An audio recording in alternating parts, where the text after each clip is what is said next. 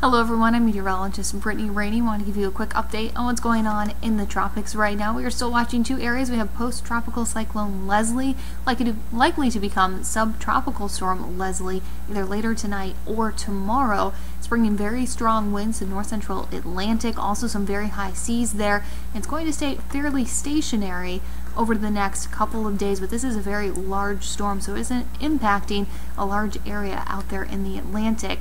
And then you can see on the computer models, it's not going to move a whole lot, just pushing down to the southwest a little bit, but staying basically in the same spot for the next few days.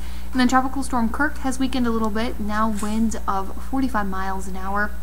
Still a lot of shear with this system, so you can see the convection focused on the east side, still getting some heavy winds and some very heavy rain down into parts of the Lesser Antilles. But as Tropical Storm Kirk continues to move off to the west, that shear is really going to rip it apart, so likely to become a tropical depression later tonight, and then just a trough of low pressure as we head into Saturday.